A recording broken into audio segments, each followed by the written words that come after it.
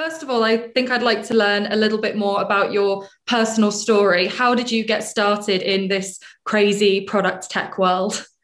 Yeah, so let's see. So I helped start two tech companies. The latest was in the advertising and gaming industry, where I learned from many of my clients how they built products and services to change user behavior. And this was also at a time when Facebook, Twitter, Instagram, WhatsApp, Slack, Snapchat, all these companies were really hitting their stride. And I had this front row seat in Silicon Valley to try and understand how they did it. And my goal was really to understand, how could we utilize that same psychology that these companies use to build habit forming products?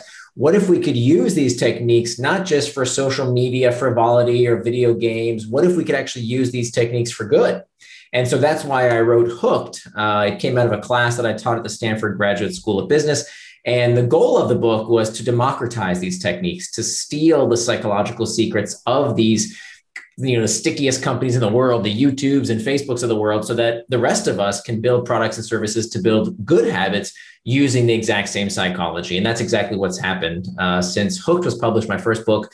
Companies in ed tech, fintech, health tech, SaaS products, every conceivable industry that requires customers to come back on their own out of habit have used the Hook model to build the kind of products and services that people use because they want to, not because they feel like they have to.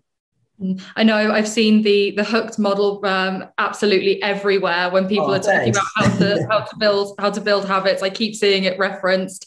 So it's really great to see how far it's spread.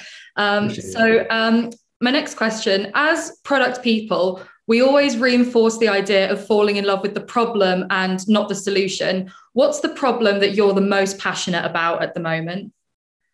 I think that the reason I love my job and the reason I love this community of product builders is that we get to do something super important. We get to solve people's pain. I mean, this is why this is God's work, right? We get to solve people's pain. How cool is that, right? How many jobs can say that they really do that?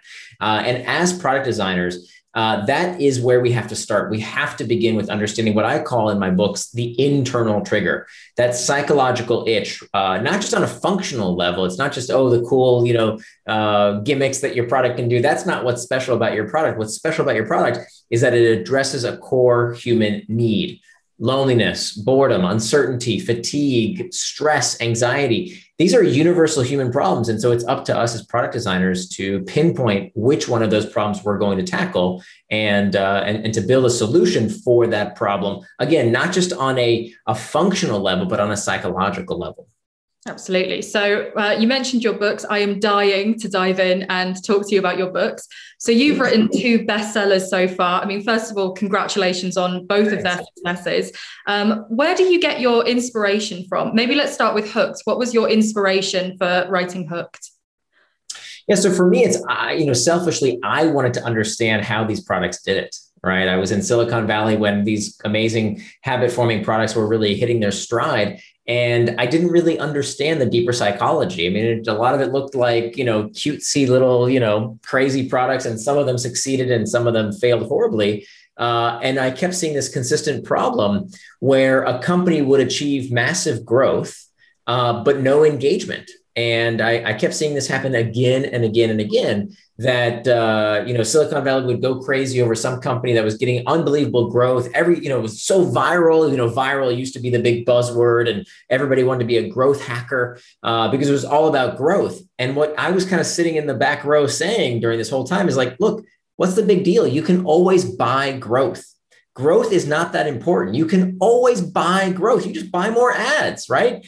Give money to Google or Facebook or the television stations. Like, you can always get people to try your product. You can buy growth. What you can't buy is engagement. You can't buy repeat use. That has to be designed into the product. And so what I kept seeing was what we call leaky bucket businesses, right? Businesses that, were really great at that viral growth, right? They get lots of people to try the product, and then they'd all leak out the bottom, right? They wouldn't stick around, right? Because there were crazy churn rates with these products because they weren't designed in such a way that people would stick around and keep using the product. So that's a big fat waste of time and money and human capital that we would build these products that people wouldn't stick around and use. So I think, what I'm really on a mission to change is this perception in the product design community that growth is what matters. No, growth without engagement is a waste of money. First, you have to nail engagement, then you pour on growth. It's something I feel like is a lesson that has, but not in a small part, thanks to your book, it's a lesson that has spread across the product design world. But why do you think it's a mistake that companies still make even to this day, that they prioritize growth over retention? Yeah, I think it's impressive. Right? Like what happens is, human beings, we tend to extrapolate the future based on the past. A good metaphor for this is if you look at the states of matter, right? So take water, for example. If you heat up water, it'll get warmer, warmer, warmer, warmer. And if you just look on that trend of, okay, the water is getting warmer and warmer, you could extrapolate that, it's going to get infinitely hot. But that's, of course, not what happens, right? The temperature gets hotter and hotter. Then it stays constant. And then the water evaporates. It has a phase change, right? And companies are kind of that way, that for many companies, they see this impressive growth, and then the VCs start salivating and saying, "Ooh, let's jump in, let's invest," or the internal stakeholders say, "Let's invest. Look at this amazing growth. Let's keep doing that." And they don't realize that at a certain point, there's a phase change where if you don't focus on engagement, then all that work was for naught. That you have to focus on that first. But I think it's really exciting, especially now. I think when we're in a type of market where VCs are preemptively investing in companies before the companies even go out and raise. Everybody's trying to get in on deals, and so they'll mistake growth as a sign of product market fit, and it's typically a very big mistake. I suppose, especially with all of the freemium models that are out there, it's so easy for people to just try something, and then when it comes to actually having the payment come out of the bank, they go, no, that's okay for me. So yeah, definitely an important lesson that more companies are thankfully picking up. So not that growth, by the way, isn't important. Growth is incredibly important. It's necessary, but it's not sufficient. Absolutely. So that was the inspiration for Hooked.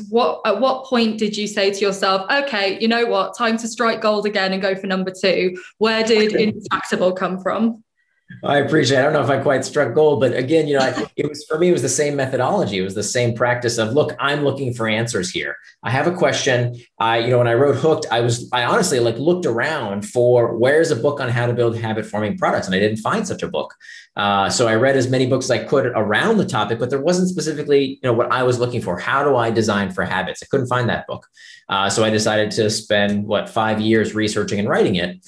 And the same thing happened with Indistractable, that I found in my own life, I was really struggling with distraction. I would say I would do one thing, and yet I would do something else constantly, whether it was with my relationships, whether it was at work, whether it was in terms of taking care of my physical health. I knew what to do. And frankly, I'm not alone, right? Don't we all basically know that if you want to be healthy, you have to eat right and exercise? We know that. If we want to excel at your job, you have to do the work, especially the hard stuff that people don't want to do. If you want to have good relationships with people, you can't be stuck on your phone when you're having breakfast with your spouse or your kids. You have to be fully present with people to have good relationships. So we know what to do. What we don't know is how to stop getting in our own way. How do we stop getting distracted? And so that was really the challenge I wanted to focus on, frankly, because I was struggling with it. And normally what I do when I struggle with something is that I read every book I can get my hands on the topic. I read all the academic research. And most of the time that helps me solve my problems in life. But in this case, the books were wrong. The books were just plain wrong. They tell you stupid stuff like go on a digital detox, digital minimalism, right? Get rid of your devices. Like some professor in an ivory tower that's never had a social media account telling me to dump social media. Well, I need it for my job, right? I can't stop using email. I can't stop using my phone. I'll get fired from my job. What kind of advice is that? So I was really looking for a solution, not only for me, but for people out there who are struggling with these distractions, but still utilize these tools. And what I discovered was that the problem really is not the tech. The problem is in here. The problem is our relationship with these distractions. And it's not a new problem. It's something that people have struggled with since time immemorial. Plato talked about this problem 2,500 years ago. It is not something that technology suddenly invented. And so what I wanted to do is to take a deeper dive into the root causes of distraction, the deeper psychology around why we go off track, why we don't do the things we know we want to do with our time and our attention and our life, so that we can get some actual practical answers. And I have to tell you, in the 5 years it took me to write that book, there's no facet of my life that hasn't improved. I'm in the best shape of my life at 43 years old. I spend more quality time with my family than ever before. I'm more productive in my writing career than ever before. I've made better investments. Like everything I do professionally and personally has improved because I now have this skill that I think is the skill of the century, which is the power to control my attention, which is ultimately how we choose our life. Okay, I loved Hooked, and it definitely sounds like I need Indistractable. I'm like a magpie with my attention span, like, oh, shiny, off I go. We all are. Yeah. I'm speaking from personal experience. I mean, I really struggle with this. You'll read in the book Indistractable. I kind of, lay my story bare and tell you all the horrible mistakes I made along the way. I used to be clinically obese. I neglected my daughter. I neglected my work. I made all the mistakes you could possibly imagine. But it wasn't that, I think what most people do, what I did was to blame the technology or shame myself, right? Most people are blamers or shamers, right? We blame things outside of ourselves or we shame ourselves. I'm broken. I must be deficient somehow. I must be messed up. And neither of those two solutions are very helpful, right? Because when we blame things outside of ourselves, we can't change that stuff, right? Like we can't change the Facebook's not going anywhere, people, right? Like email's not going anywhere. We have to learn how to deal with these technologies. And then shaming yourself only makes things worse, because when we feel crappy, when we make ourselves feel shame, guess what we do to escape the discomfort of shame?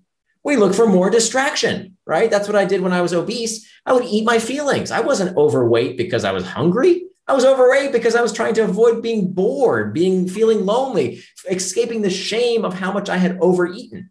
And so it's the same thing with distraction. It's not about the technology. It's about our desire to escape discomfort. And if we don't deal with that first and foremost, we can't be our best selves. It sounds like with that book in particular, you listened to the excellent writing advice of write the book that you need to read. One of my mentors, Gretchen Rubin, told me, research is me search. And that could not be more true than in my case. Incredible. So there's a few more things I'd like to touch on with you. So what would you say are some of the most important skills that have helped you to grow in your career? Going back to growth again, of course. But what were the skills that have helped you to grow personally? Yeah, more than anything, I think is curiosity. There's a wonderful Dorothy Parker quote that she said that the cure for boredom is curiosity. There is no cure for curiosity. So I think many of us, we make the mistake of kind of thinking that all the questions have already been answered. That if a guru doesn't tell us the answer, then we haven't looked hard enough. And many times all it takes is sitting down and thinking.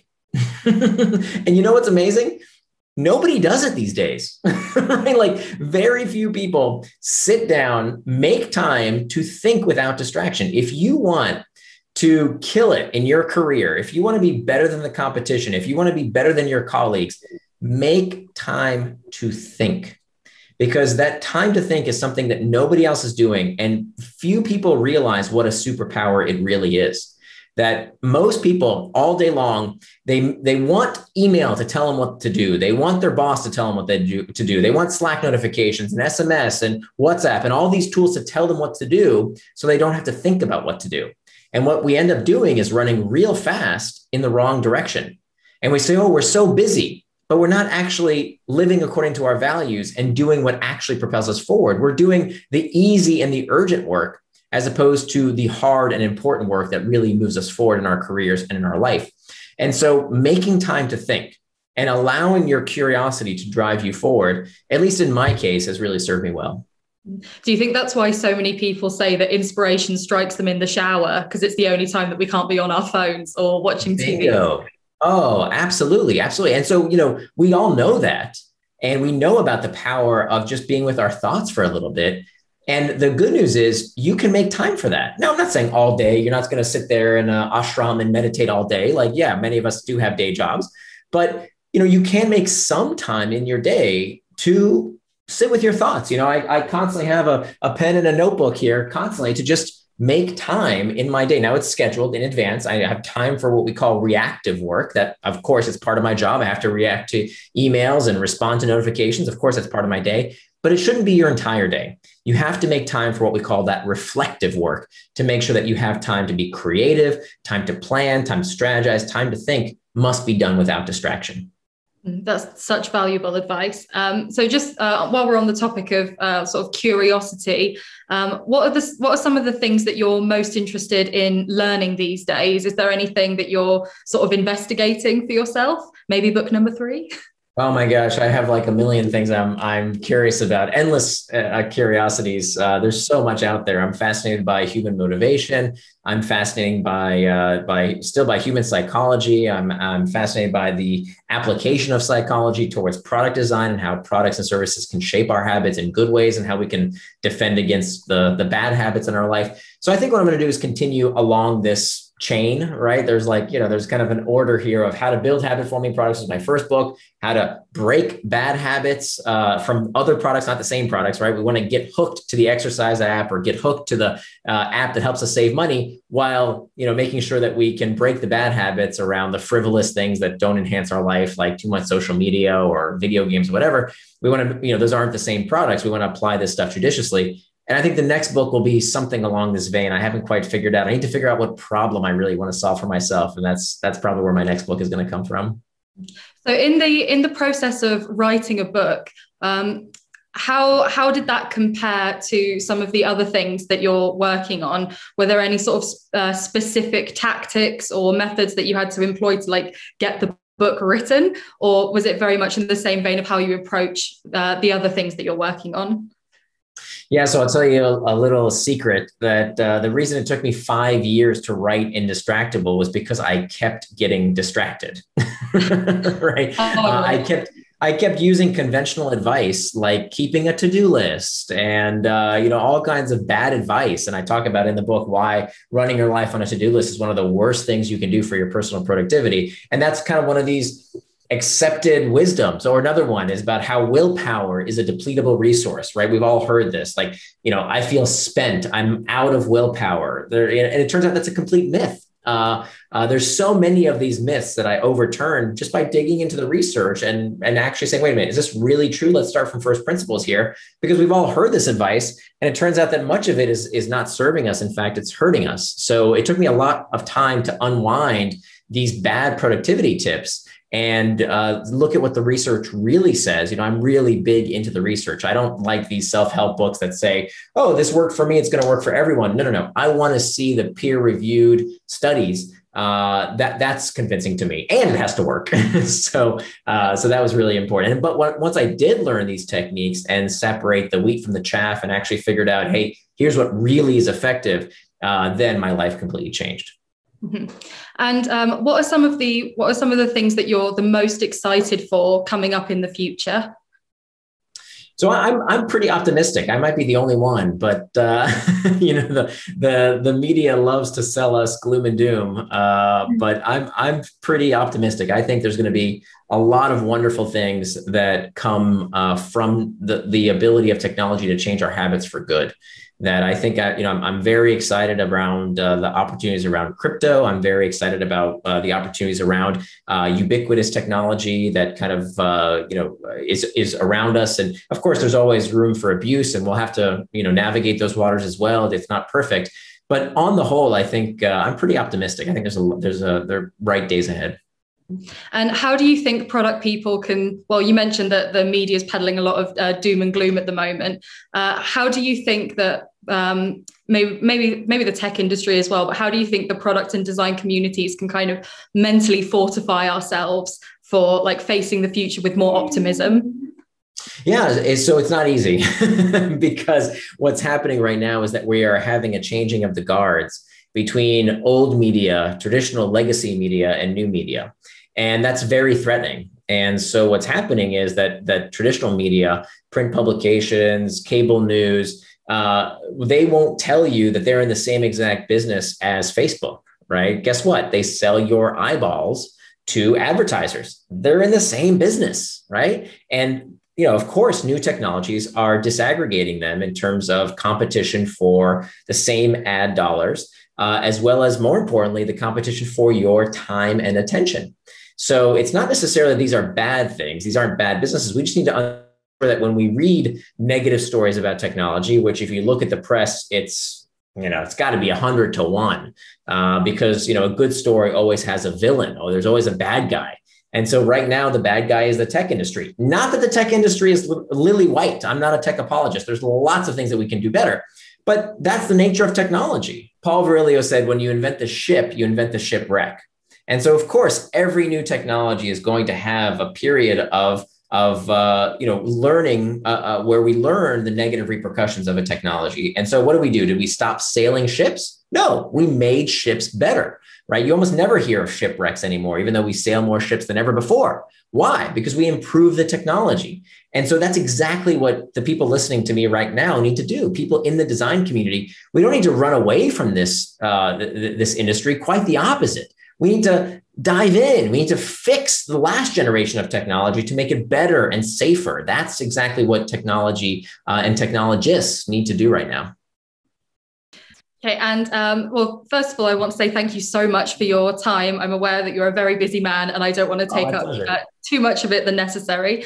I just have one more question for you. What advice would you give to your younger self when you were trying to break into the product world? Yeah, I think it's super important to work on something that you believe is important to devote your human capital to, even if it fails. Okay. And one of the best tests, I actually give this test in Hooked around if you can look. So there's a 2-part matrix. It's called the manipulation matrix. And the manipulation matrix is a way to make sure that you use your human capital in an ethical way. That, you can use behavioral design towards persuasion or coercion. And persuasion is perfectly ethical. Persuasion is helping people do things they want to do. Coercion is getting people to do things they don't want to do. And that's clearly unethical. We never want to do that. So in order to judge how we should spend our own human capital, I give people a 2-part test. And that 2-part test is, am I materially improving people's lives? That's the first test. And you can only answer that yourself. Look at yourself in the mirror and ask yourself, am I materially improving people's lives? But that's not good enough. The second part to this 2-part test is a question that is designed to make you break the first rule of drug dealing. Do you happen to know the first rule of drug dealing? I don't want to put you on the spot. It's not off the tip of my tongue. Okay, I'll fill you in. The first rule of drug dealing is never get high on your own supply. Yes, I have heard that. Right? So I want you intentionally to break that rule. I want you to get high on your own supply. Why? Because if there are any deleterious effects, you'll be the first person to know about it. So the second question I want you to ask yourself is, am I the user? So first question, does this materially improve people's lives? And number 2, am I the user? And if you can answer in the affirmative to both those questions, you're what I call a facilitator.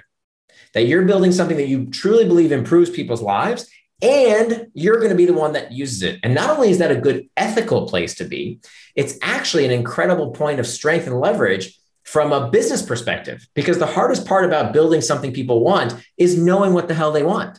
So if you as the user are building this yourself for you, you can't fail, right? Because even if you don't go public, even if your company crashes and burns, you will have built a product that you yourself wanted. Now, that doesn't mean you can't be successful, building a product that you don't believe materially improves people's lives, or that you don't use yourself. I'm not saying that you can't, get monetary success that way. I would just ask you to consider whether that's how you want to spend your limited time on Earth.